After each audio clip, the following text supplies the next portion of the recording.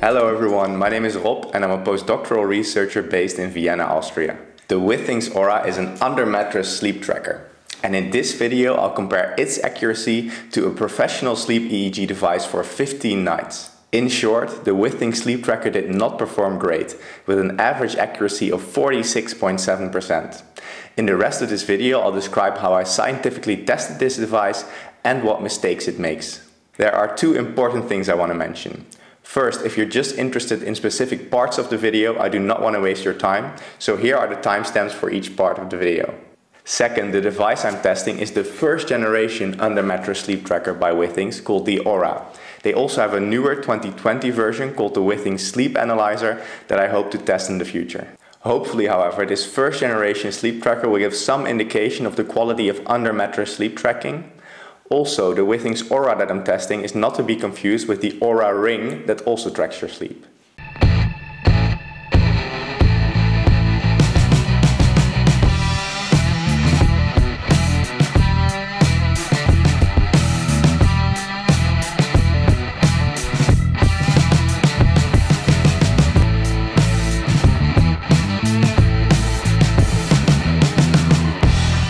In this video, I'll compare 15 nights of polysomnography, which is the professional scientific way of measuring your sleep, against the same 15 nights measured by the Withings Aura under-mattress sleep system. The professional scientific device basically measures your brain waves using EEG to capture your different sleep stages.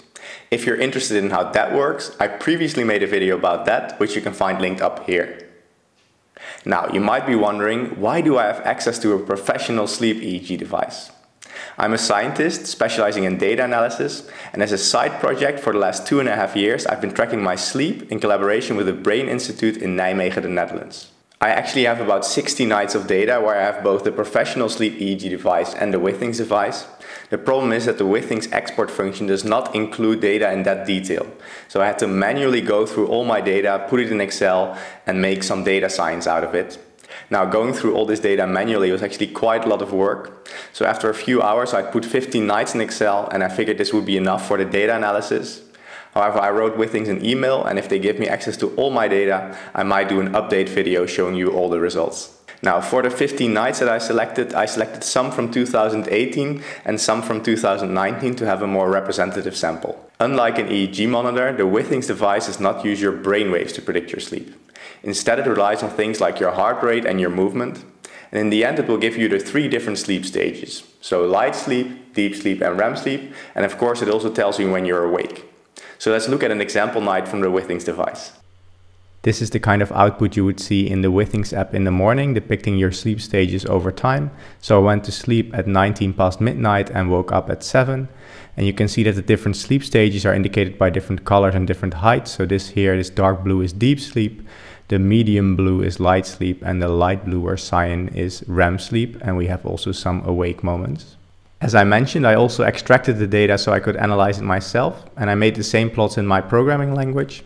And that's what you see here. So this is the exact same plot, but now made by me, just to see that the data is exactly the same. So we see that we go through light sleep, where it's also light sleep here. Then we have deep sleep. Then we have these phases of light sleep and REM sleep, and so on. Now, our goal is, of course, to compare this to the professional EEG data, so we can see how accurate the Withings device actually is. Now, that's what I've plotted on top here. So on the bottom, again, we have the Withings Aura device, and on top the scientific EEG. And in the end, we want to see how well is the match between the two. Now, of course, I compared many more nights. So here we see another night. And if you look at the overall accuracy of this night, we see that the overall accuracy was 54.3%. So over 54.3% of the night, the professional EEG device and the Withings Aura agree. And we can see, for instance, that indeed both say in the beginning that there was some deep sleep. Then I went through some light sleep, but the Withings said there was more REM sleep here, and the Withings predicts much more deep sleep over the rest of the night. If we have a look at some other nights, we see similar patterns. So we again see that the Withings is able to predict the deep sleep here, which was there also according to the professional EEG device, but it predicts much more deep sleep than there actually was, and it doesn't pick up on all the REM sleep. And if we look at another night, we see a similar pattern again. So the deep sleep is generally picked up on by the Withings Aura device, but it predicts too much deep sleep and it doesn't really get all the REM sleep. And the overall accuracy for this night is 46.7%. Now here we have a final example night. Again, we see it picks up on the deep sleep, but it predicts REM sleep at moments where it shouldn't predict it, though it picks up on some of it, and it predicts too much deep sleep with an accuracy of 47.4% for this night. Here we see the overall accuracy over all nights, where each dot here is a single night and its accuracy is on the vertical axis here, and on the horizontal axis we have the date. So as I mentioned, I took some nights from 2018 and some nights from 2019 to get a representative sample. And as you can see, there's some variation in the accuracy, but overall the accuracy is 46.7%. Now next I want to know which sleep stages does the Withings device actually get wrong. And to do that, I calculated the percentage of my night that was deep sleep, light sleep, REM sleep and awake for both the Withings device and the professional sleep EEG device. And if you compare them, you can see that the Withings device predicts way too much deep sleep, which is also what we saw in some of the example plots. And it predicts too little light sleep. Also, it says I was a bit more awake than I actually was. But of course, I also want to know, how does it get the sleep stages confused? So for instance, is all the extra deep sleep actually light sleep, or is some of it also REM sleep? So let's have a look at that. Now what I've plotted here is called a confusion matrix. On the left here we have the Withings device, and on the top the professional sleep EEG, and this tells you what the Withings device actually gets wrong.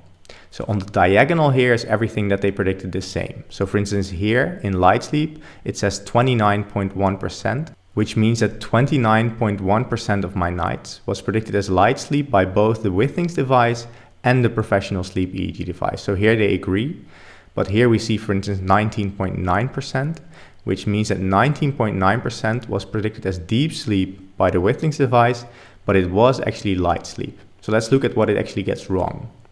So the one thing I mentioned here already is that it gets a lot of deep sleep wrong. So almost 20% of my nights, which were actually light sleep, were predicted as deep sleep by the Withings device, which means that a lot of the deep sleep that it predicts wrongly was actually light sleep, and a bit of it was also REM sleep. And what we can also see is that it confuses light sleep and REM sleep a lot. So here we see that 10.7% of my night, which was actually light sleep, was predicted as REM sleep. And also the other way around, about 10% of my night, which was actually REM sleep, was predicted as light sleep. But what we also see is that when I do have deep sleep, the Withings device mostly predicts that correctly. I showed you before that about 13.3% of my night was deep sleep, and what this green 9% here means is that about 9% out of those 13.3% is predicted correctly as deep sleep. So that is indeed pretty good. So if we look at all nights combined, we see that the Withings device has an overall accuracy of about 47%. But how good is 47%? Well, one way of looking at that is by comparing it to other fitness devices. And I've previously made videos about the FitBit Charge series and about the Oura ring. In those videos, which you can find linked up here, I showed that the Oura ring had an accuracy of about 60% and the FitBit Charge series had an accuracy of about 70%. So overall, the Withings Aura under-mattress sleep tracker performs pretty poorly, and I expect that it's partially to do with the difficulty of tracking somebody's sleep from under the mattress. In general, my feeling is that tracking things like somebody's heart rate or movement is much more accurate and easy to do directly on the body with something like a ring or a fitness watch than doing it under the mattress. Also, depending on the hardness and thickness on your mattress, the device might be more or less sensitive, which might also influence the results. I also noticed that the results were influenced those nights that my partner slept in the same bed as me. Now, for the nights that I analyzed in this video, I always slept alone in the bed, so that shouldn't influence those results. But for a lot of people that might be an issue. I'm not sure if the second generation 2020 Withings sleep analyzer is any better than this first generation, but overall the results from this video do not bode well for an under the mattress sleep tracker. But hopefully I'll get to test it soon. Do you have any experience with the new 2020 Withings sleep analyzer? Let us know in the comments below. If you enjoyed this video, consider giving it a thumbs up and subscribing to my channel. If you do that, the YouTube algorithm does fancy stuff and helps people find my videos. But of course, it's totally up to you. For now, I wish you a wonderful day and especially a wonderful night. See you in the next video.